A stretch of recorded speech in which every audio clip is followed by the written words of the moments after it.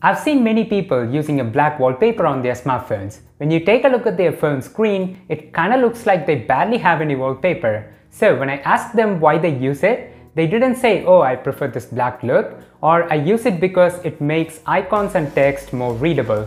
But the most common answer was, "I use it to save the battery." So can a black wallpaper actually save your phone's battery? Here's what you should know. There are two major types of display on smartphones, LCD and OLED.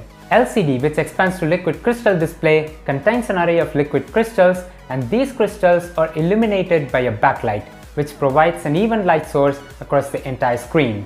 And the backlight source is actually polarized, meaning that the light waves can travel only in a single plane. And each crystal can be twisted by applying an electrical voltage to it so that it can either allow or block the polarized light to pass through it.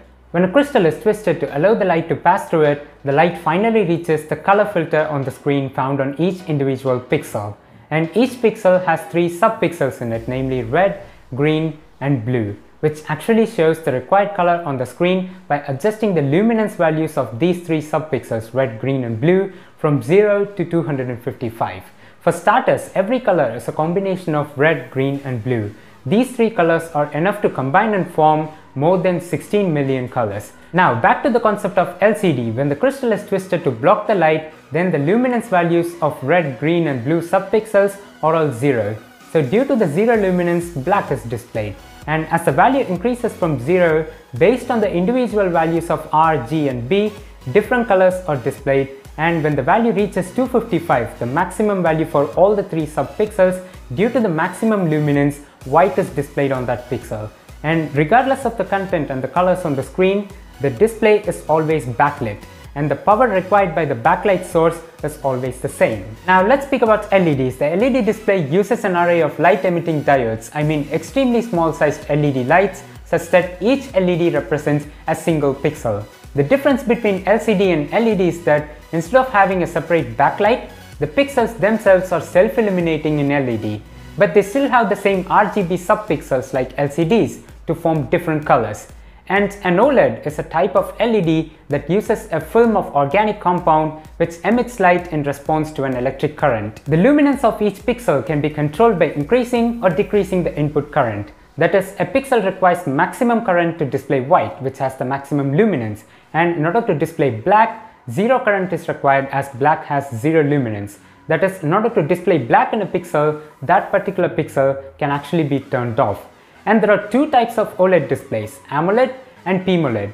In PMOLED, which expands to passive matrix OLED, each row and column of pixels is sequentially controlled one by one. But due to its short lifespan, PMOLED is not used widely, but it is still used in devices with display size less than 3 inches. Whereas AMOLED, which expands to active matrix OLED, uses an extra layer of TFT, nothing but a thin film transistor, to control each individual pixel independently. So by using this type of approach, AMOLED is more advantageous and it can be used in devices with larger displays and higher resolution. Now let me show you something. Okay, this is an LCD display and this is an AMOLED display. I've loaded up the same pitch black image on either of these devices and the brightnesses are at their peak level. If you take a look at this LCD screen, you can actually easily tell that the screen is turned on, because even though the crystals block the light in order to display black, some light escapes from the crystals and are still shown in the display. But if you take a look at this AMOLED display, unless I touch the screen, you cannot actually tell that the display is turned on, because AMOLED can turn off the necessary pixels when they want to display black. This is why phones and smartwatches with AMOLED display supports always on display mode, while those with LCDs don't. Because AMOLED can turn on only the necessary pixels to show the clock or notifications, for example, while the other pixels remain turned off. But with LCDs, the entire backlight source has to be turned on to show something on the screen, thus wasting power. So this is why they generally don't support always on display. So applying a black wallpaper on an LCD display and thinking that it will save the phone's battery is absolutely senseless, because the power required by the backlight source to display any color is still the same. And just a random fun fact, the people I noticed using black wallpapers who believed that it will save their phone's battery, nearly 70% of them used an LCD display. No use at all. So dear LCD users, just go enjoy your life with all the bright wallpapers. So what can you do to save your phone's battery? Well, keep your display brightness as low as possible and try to change your phone usage patterns. That's what you can do. Whereas on AMOLED, when you apply a black wallpaper, the unwanted pixels, that is the pixels that are required to display black, are actually turned off, thus saving power. In order to test whether this really works, I actually performed a battery test on a phone with an AMOLED display with two different wallpapers. So it was a 30 minutes test with 100% display brightness, Wi-Fi connected, do not disturb enabled, and screen recording turned on. So with this as the test conditions, I started my first test applying the black wallpaper. So after the 30 minutes time frame, the battery level stood at 96%. And for the second test, I just downloaded the brightest wallpaper that I could find on the entire internet. Nothing, just a solid white background.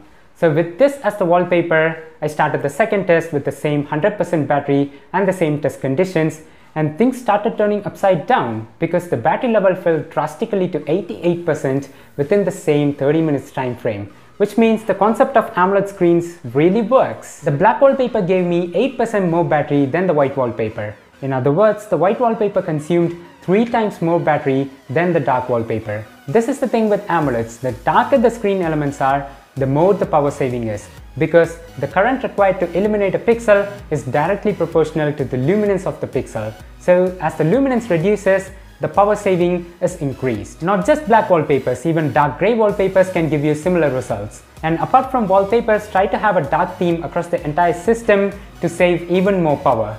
Anyways, I've included the link in the description for an 8K solid black wallpaper for you guys to download and apply on your phones with AMOLED screens. Not LCD though. Alright, I hope this video was useful. Thank you so much for watching. Subscribe if you enjoyed it, and catch you guys next time.